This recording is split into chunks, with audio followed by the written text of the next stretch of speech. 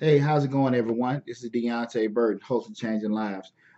Here I have a quick financial tip that I want to give out to everyone. You know, I do a lot of volunteer work over the holidays with Thanksgiving and Christmas. So this right here is a quick Christmas tip, Christmas finance tip to help everyone. Reason why this comes to mind because we have so many people that are in different needs come the holidays, and you get stressed out a lot of times because you just don't have that money already allocated. So this quick tip has worked for me over the years, and I think it'll help you guys out a lot. What I suggest to everyone is having a Christmas budget, but those funds are kind of like in an area that's never getting touched, you don't have easy access to, and just say you have a budget of $600.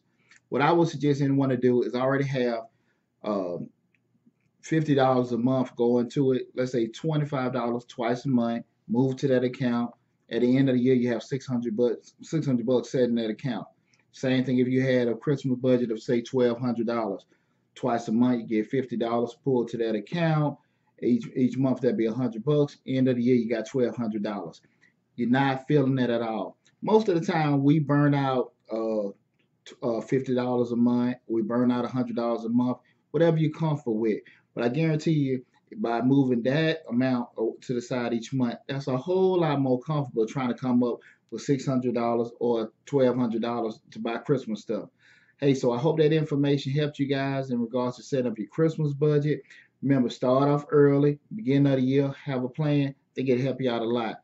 Again, it's Deonte Burden, host of Change Your Lives. Make sure you leave a comment, like, share, subscribe to the channel. Also, most importantly, hit that blue man in the bottom right hand corner. Take care.